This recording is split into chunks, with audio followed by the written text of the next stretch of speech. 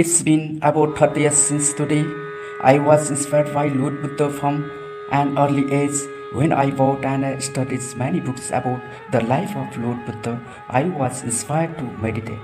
When there was no atmosphere for meditations at home, or when there were fights and quarrels like a family, I left home to maintain peace of mind.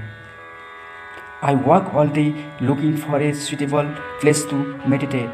It was about 9 o'clock in the night when we reached the forest of Swambhu. We found a nice big stone. We decided to sit on the same stone.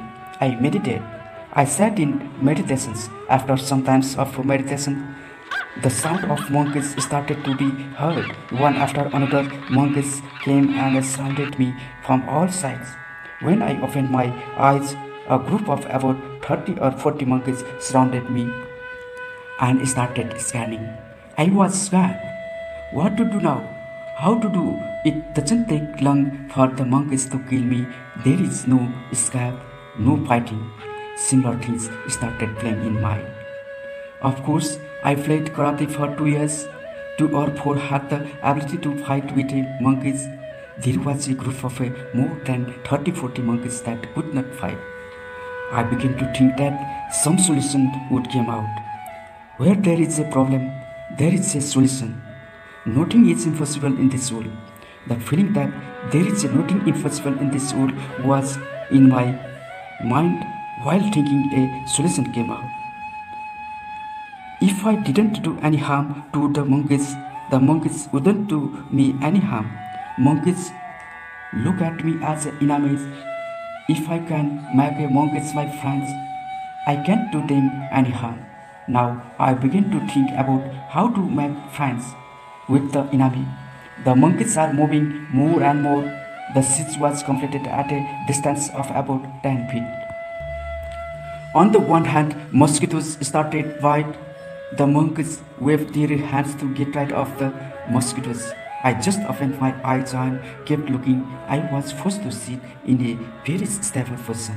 When I sit in the stable position, only then did the sound of the monkeys start to decrease.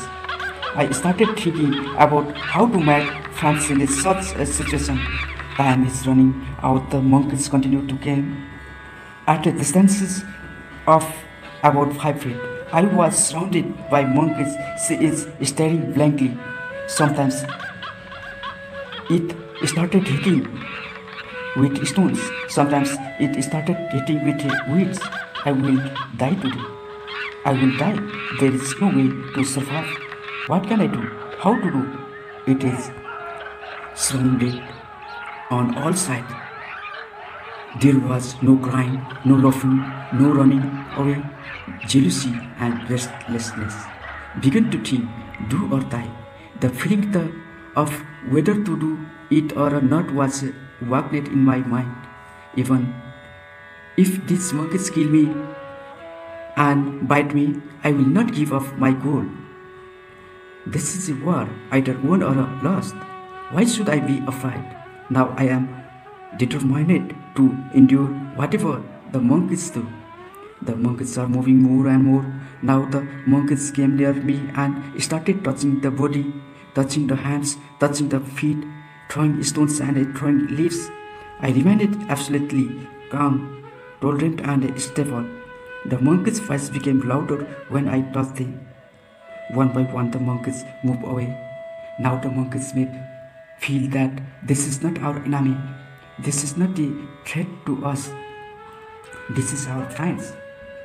I thought it might have happened.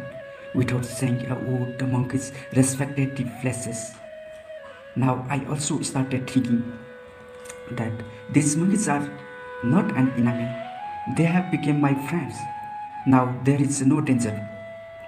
Now I can do anything to get up and sit down. I giggled happily. I opened my eyes, whipped my hands, moved my legs, got up and started walking. The monkeys sat and watched, making no sound at all. I started meditating again. That's how I made friends with the monkeys. While meditating, Things were playing in my mind. What to do if snakes come here? What to do if tigers and bears come? What to do if a ghost come? The monkeys left me, but the question that the tiger, bear and snakes did not leave me distracted me. The first day I meditated, thinking that I should live in happiness and peace, so I went in search of a safe place. There was a poplar tree. There were 2 branches spread on the tree. I found a suitable seat to sit in the middle. I climbed a poplar tree and meditated, looking for the suitable place. Now I am no longer afraid. There is no fear of snakes, no fear of tigers and bears. I began to meditate happily. It was about 12 o'clock at night and I felt asleep. A situation was created where I could fall from the tree. What to do now? I started thinking about the solution. A solution came. I have a big handkerchief. This handkerchief is tied around my neck and tied to branch, and thinking that I could get rid of the problem of falling from the tree. The handkerchief tied too tightly around my neck and on a branch. I began to meditate in a relaxed and a calm manner. It was about 3 o'clock at night and I felt bright light coming from all around me. My soul flew to the Brahman temple. So Lord Vishnu Narayan sang hymns. I felt so happy, calm and cool that I couldn't describe it. This was the first day of my life. When we reached the place in about a minute, my attention was open. I meditated again and I tried to go to the same place, but could not. It was about 4 o'clock in the morning. From the forest, out of a swambhu, devotees started chanting hymns, taking the name of God and coming to darshan.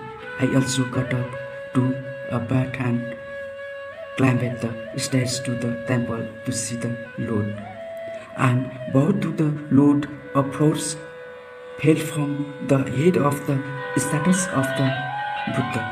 I was amazed.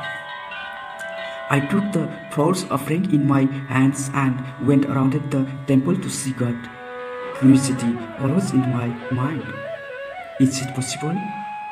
While I was meditating, was the sense of going to the temple, seeing the serpent, chanting hymns too? Buranikantha went to the temple to see. I am very surprised to see what I saw there as I meditated.